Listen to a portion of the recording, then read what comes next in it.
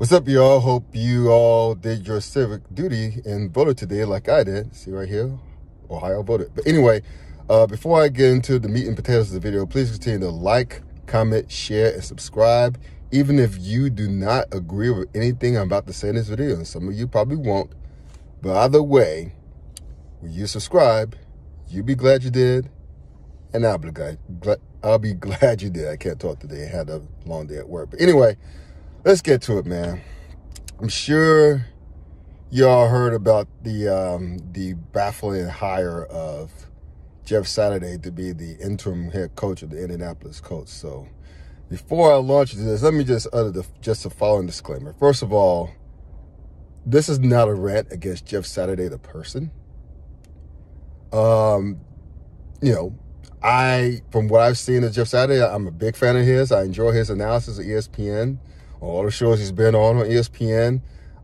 He played a long, prosperous career in the NFL, solid career in the NFL. So this is not against him.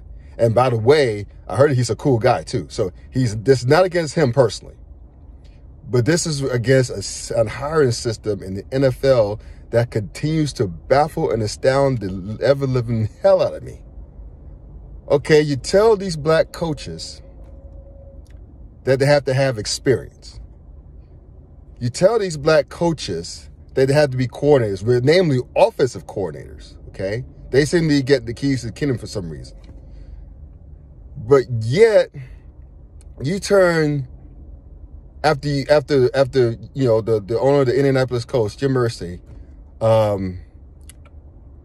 after he fired Frank Reich, rightfully so, the offense sucked. His acquisition at quarterback sucked, like under his tutelage.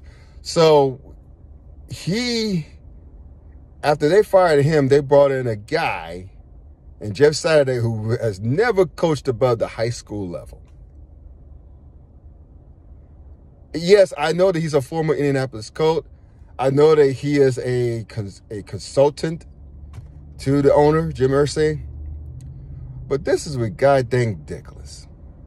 It really is, man. I mean, what brother do you know who's going to be given the keys to a kingdom, let alone an NFL kingdom, an NFL head coaching job, interim or not, who has never had any prior coaching experience above the high school level?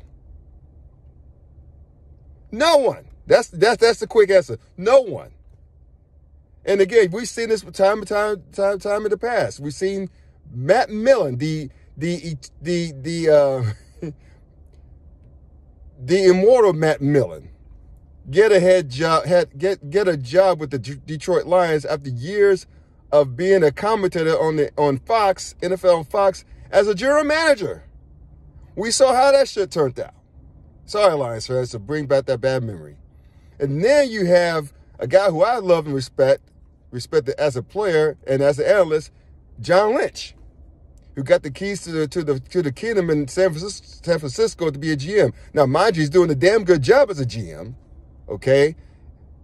But still, and again, like I said before, this is not to knock the Jeff Saturdays of the world, the John Lynches of the world. This is a knock against a system, a hiring practice in the NFL that's complete bullshit. I mean, it's like, what's the point of having a Rooney Rule? That rule has been rendered toothless. I mean, you get these sham interviews, you get these sham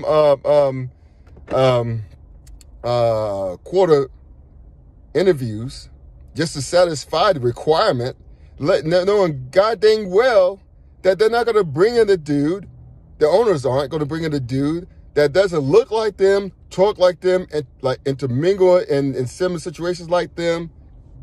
They just won't. I can't say it's racism. I think it's just human nature. You hire who you're more familiar with. I mean, hell, if we had a black majority owner in the NFL, maybe he'll hire a black coach or give minority coach a chance. Who the hell knows? But, man, listen. And this is one more thing for those folks who claim to not know what this is. I'm about to share with y'all, or claiming to acknowledge it.